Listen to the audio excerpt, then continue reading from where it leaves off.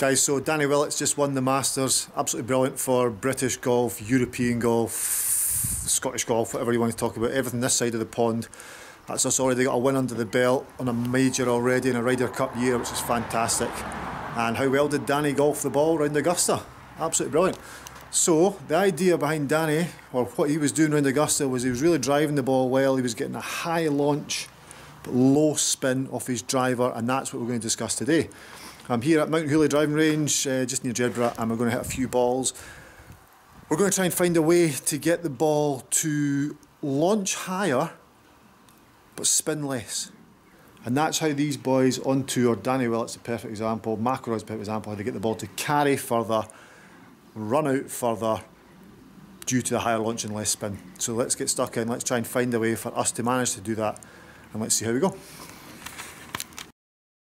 So I've got Flightscope set up here already to take some numbers. I have my iPad there to show you all the evidence. And here I've got proper golf balls, Pro V1s, and the driver I'll be using today to test this out is my Wilson F5 FG Tour, which is Wilson's premium driver. Set up in 10.5 degrees of loft, extra stiff shaft, and we're going to use that. I'm going to pop some impact tape on the face, and I'm going to try and hit some balls at the bottom of the face, the middle of the face, and the top of the face. And the reason behind that is, let me just quickly show you this. When you look straight on at your driver, okay, the actual face, let me just pause this camera, hold on for a second. Okay, so the face on my driver, and everyone's driver, has what's called roll. So the face actually rolls at an angle. So this is standard set up at 10.5 degrees of loft, but that's only 10.5 degrees right in the middle of the face. So right in the middle is 10.5 degrees. However, up here, because of the roll, up here might be about 13, even 14 degrees. Down here could be as low as 7 degrees. So the lower I hit it off here, the lower in the face I hit it, there's going to be a lower launch. The middle is going to get a mid launch, and the top's going to get a higher launch. Okay, so I'm expecting better figures out the top for a higher launch. Spin, we'll discuss later. I'm going to put some impact tape on, and we'll give it a go from there.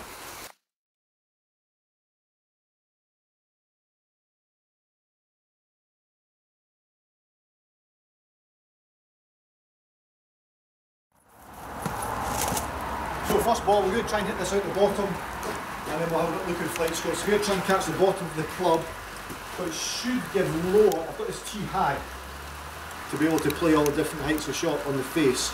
I'm going to hover the club and try and almost thin this at the bottom of the club and see what we get, see what Flightscope says from that.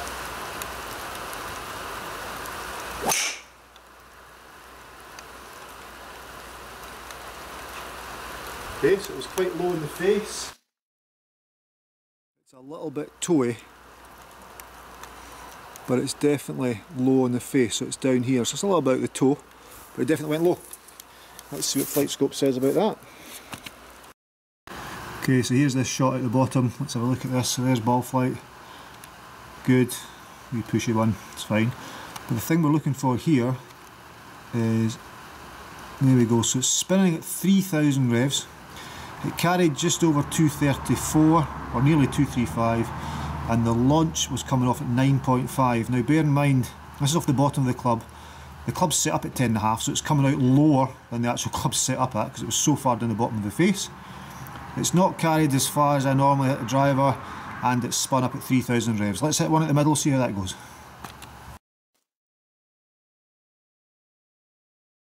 Okay, so this time we're going to try and get it in the middle. Try and carry it more than 2, 3, 4, try and get higher launch than 9.5, I think it was the last one. And bring the spin height down.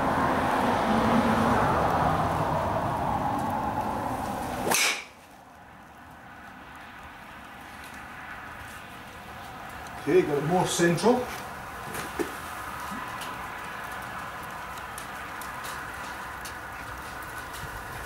Okay, so a wee bit high in the face, if you can see that. Zooming in on there. There we go, we'll see what Flightscope says. This time, so there we go, it tailed off a little bit to the right again. What shot was that? That was shot number 3. Let's just do this, hold on. So there we go, a little tail off to the right, that's fair enough, that's my shape. So let's have a look at this. So we carried 241, or 242, so we've carried it an extra 6 or 7 yards. We've reduced the spin by 500 revs, and we've got the launch angle up by about 4 degrees. So it's launching higher, it's spinning less and carrying further because I caught it more out of the middle as opposed to the bottom. Let's try one at the top of the club, see what happens.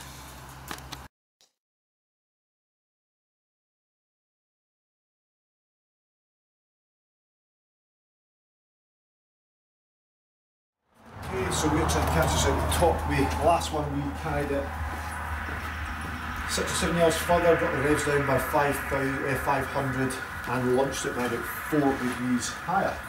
This time we're going to try and get at the top of the club.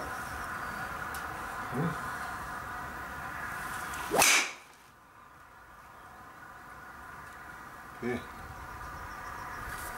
Good.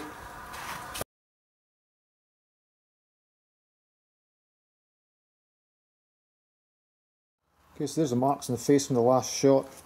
I've got a look at Flightscope. So we're obviously, I've hit this more at the top of the club. It's quite central strike as well, you can see that. And you can see the ball flight's a lot straighter. Let's just fly that one again. That's the first shot, second shot, third shot, here it comes. So we've got a lot straighter ball flight there, which is great. And the numbers that we're all interested in. So it carried the same distance as the one I caught at the middle. So I've lost no distance. The launch angle is up at 13. Great, so we've increased the launch angle again, so it's very similar to the middle of the club. I thought I would launch a little bit higher, to be honest with you. So middle to top of the club is a place to err on your ball strike to get the ball to launch higher. Carries further, but look at the spin, less than 2,000, which is great. So therefore it's a lot straighter ball flight. So it's gone a lot straighter. It's ran out a lot further, so there you go, total distance down the bottom there, 255. So let's just look at the stats for all 3. Oh, I'll knock the golf balls over there.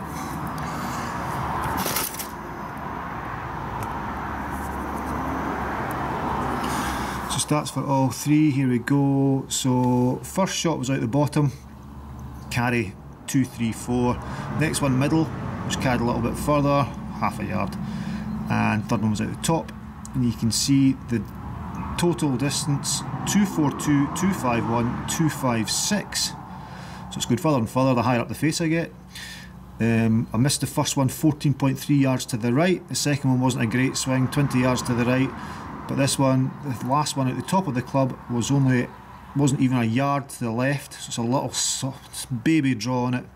And that is because the spin rate, you can see there, has come down from 3,070 revs per minute to 1,893 by hitting it more at the top of the club.